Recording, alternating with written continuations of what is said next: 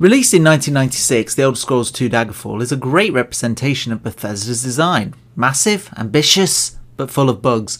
The game world is huge, with hundreds of towns, dungeons and castles to explore. Issues with the game mean that quests can't be completed due to the target disappearing or a location mislabeled. The player can also find themselves falling outside the level. Dungeons are the most frustrating part though. Their confusing design, large area and difficult to use maps can mean that you can be stuck for hours finding your objective. Also, without the right spell you can even be trapped. This means that having some sort of spell casting is required, and so those wanting to play pure warrior or archer will have a difficult time. Despite these issues, I can still recommend you giving this game a go. Many of the staples that made the series great are here. Character customization, guilds, spellcrafting and more provide any number of ways to approach the game. There is also a degree of replayability as quests, maps and dungeons are randomised. Combat can be frantic whilst wielding a blade and encourages different playstyles from spellcrafting to archery. You can download the game yourself from elderscrolls.bethesda.net. If there's someone you know that would like this game, tap the share button. You can also subscribe and I'll see you at the next one.